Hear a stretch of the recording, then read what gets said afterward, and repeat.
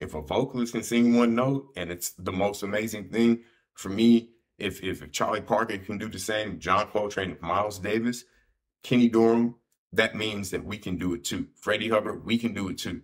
We can do it too.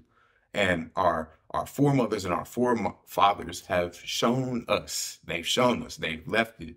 And one other thing that I want to point out shortly is that I think that there are a lot of things that are kind of done in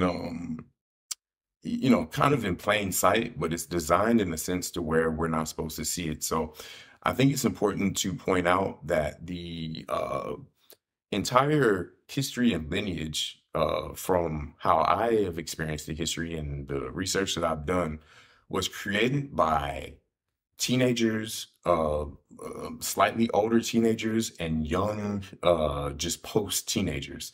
And this is the age grouping from, oh, who knows, what, 14 to about 24, 28, anywhere between 14 to 28 at a certain point. And, a lot of folks didn't even make it to 23, 24, 25, and definitely not to 40 or 35 in ages like this, right?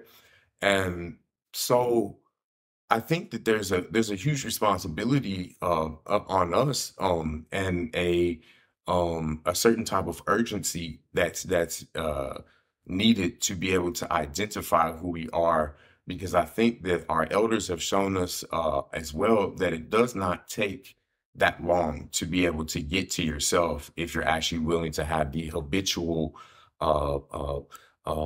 scope of how you want to manage your time and manage yourself, because these are elements that feed directly back into the music.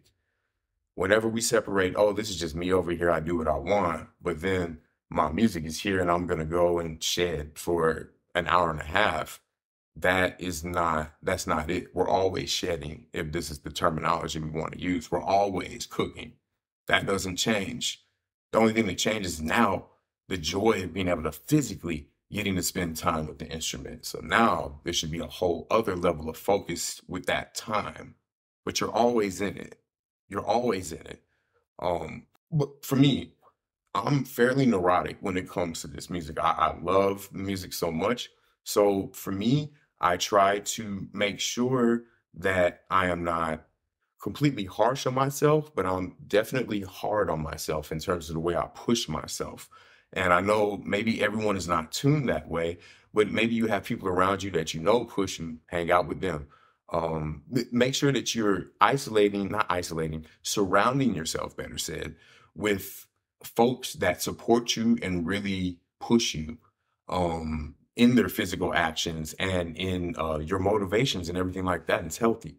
And I say all of these things, even if it feels like I'm not talking about a B flat minor major right now, I am. The one thing is B flat minor major. If I start talking about, are you with BMI, ASCAP, or CSAC? Now I'm talking about, maybe an E minor, maybe I'm talking about E major, maybe just E. I don't even know, just E open, right? What are the harmonies, and how do these harmonies of industry versus publishing rights organizations? There's your PRO, that's your CSAC, BMI, ASCAP. Certain folks may know about this, other folks may not, but this runs, if you want to go play a Smalls Jazz Club in New York, for example, well, if you want to do this, keep in mind, Smalls has to pay a blanket licensing fee to these places because they present live music. This is, so if you're not aware of this world, that's a whole other thing that runs at the same time that you play your original composition in this place. And I speak this way because I'm trying to show you a totality when you play this B flat in this register, right? Everything has a direct industry standard and industry application.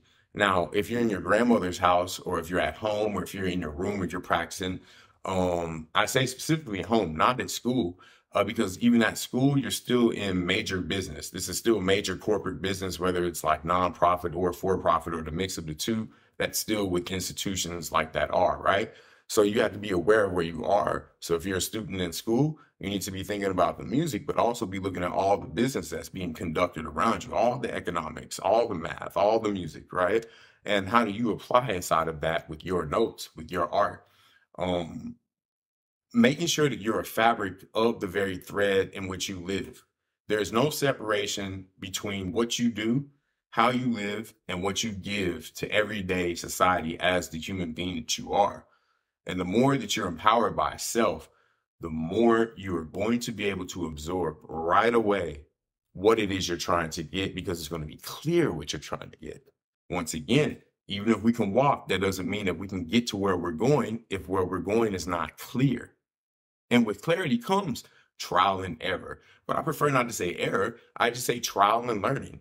Like, trial could lead to something that could be winning, but even winning is still learning, just as the perceived idea of losing. These are all opportunities.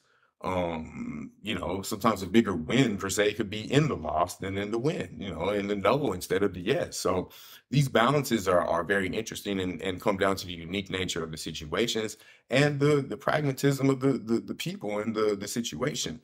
So the thing is that if you didn't expect to fall into the proverbial leather couch on the counselor's in the counselor's office, then you have, but only for the best reasons. Because what we're attempting to do is to free you, is to open your mind. And if you're already open, let's open it up even more, or let's reinforce that being open. Because from it being open, that's how we're able to tap into everything that we are trying to achieve in terms of direction.